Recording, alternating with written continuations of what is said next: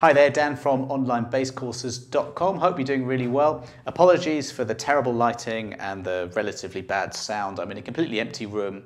Just moved to Singapore. My wife's got a job here, so moved from London to Singapore. I've got a mobile rig that I'm going to do a video on because it's working really well for remote sessions. But at the moment, none of my studio's here, nothing's here. But I just want to keep going with my videos, so I'm just going to do one like this in this setup and see how we get on. So I've had a few questions from subscribers, and I had from two different people. I had a comment about the fact that their fretting hand thumb, they were feeling pain in their fretting hand thumb. Now, without seeing what they're doing, because they didn't go into too much detail, I don't know exactly what they're doing wrong, but there is a common thing that beginners or people just coming back into bass playing from many years away fall into a little bit of a trap. So I'm going to go down that route and assume that they're doing that. But if you are having any pain whatsoever when you're playing the bass, if you're just starting out, you need to not play through the pain barrier. That's the first thing. But you need to take it seriously, how to hold the bass and really boring things before you get on into any kind of decent playing. So that's what I'm going to get into today. And the first point really is that, you know, I've got the strap on this bass here, but your fretting hand should be in no way involved with keeping the bass from moving around, okay? So this was a Music Man Stingray 5, very nicely balanced, the strap's kind of here. If I stand up, so that's kind of how I would be playing with when I'm gigging. Now you can see I don't need to grab the neck here because you've got the strap and there's no need for that. But if I'm sitting down like this and I don't have the strap, I still wouldn't need this fretting hand to grab onto the neck. So these 3 points that I'm talking about, you've got the cutaway at the bottom of the bass here. That should be on your leg, okay? I've got the bit where the bass kind of flattens out a little bit here. I've got my arm about there, just resting on it, such that my hand can just sort of flop down here where I'm going to be plucking, okay? So you've got that point there, this point here, and finally the top horn just against my body. Now those 3 points, you can see I'm holding onto the bass here, but if I let go, nothing happens. So this is what I would suggest that you do when you're first starting out with the bass. Some basses are quite neck heavy and they go this way, okay? And I've got a bass that this bit here is not very long at all, so it slips off. So with that bass, I will play with a strap, and if that helps you, then do play with a strap. I adjust mine so that it's roughly about this sort of position when I stand and when I sit, okay?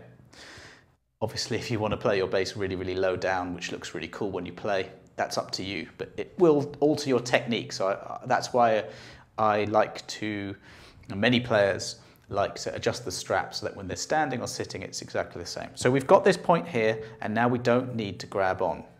Now, I didn't mention, but if the two subscribers, I mean, there's an outside chance if it's sort of arthritis or some sort of medical issue, then go and see a doctor if you're a bit worried about that. But if it is the fact that you're really grabbing on, and I've seen some people just sort of have their thumb underneath the bass so that they're bearing the weight of the neck down, and that would hurt a bit, but it would also completely hinder your ability to fly around the neck. You know, if I'm just going,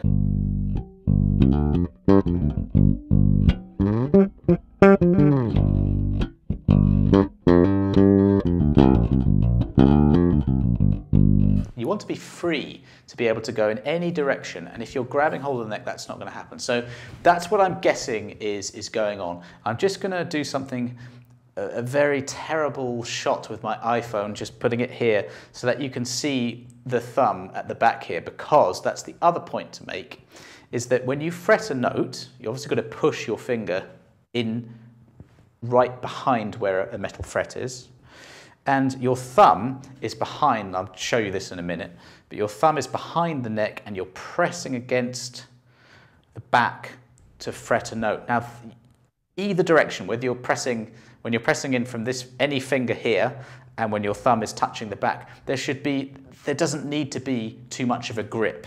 Listen here. That's not enough. There's a note. If I continue to press harder and harder, does nothing. It just chokes the sound. It's not a good way to play. The bass doesn't sound good that way, and it's too much pressure on your hands. So I'm going to get this iPhone out and show you. So there's the finger pressing down behind the neck. I'm right on the fingertip. And if I just move here, so look, the thumb is kind of roughly behind where the finger is, sort of in the middle of the neck there. And it's really light. I'm not pushing in very hard at all, just enough.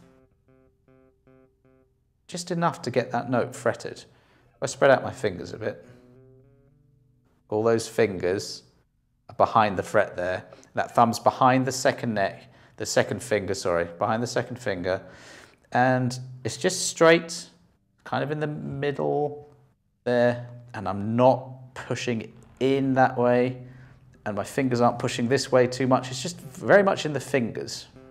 Not like a double bass where you have to get a lot of arm movement in to get a note. It's very much a light touch that you want to develop when you're playing the bass. And when you do that, and you practice scales, bass lines, what have you that way, just the lightest touch that you need to actually to make a note, okay? And then you can dig in a bit more once you have that. So I know I've done a bit of guesswork as to the 2 subscribers I have and the thumb pain there, but really that's the most common fault you would see with beginners, is grabbing hold of the neck and taking the weight of the bass on the thumb. And really this hand, in my case the left hand, your fretting hand just needs to be free to glide up and down. I'm just sliding across very lightly, and when you press, you're not pushing that thumb in, okay? And obviously if you're just starting out with bass, you're going to be positioning your fingers and your wrists and your hands in slightly awkward ways anyway, so you've got to be slow, you've got to get used to this. One thing I didn't mention, so the wall behind me, my bass is not parallel to the wall.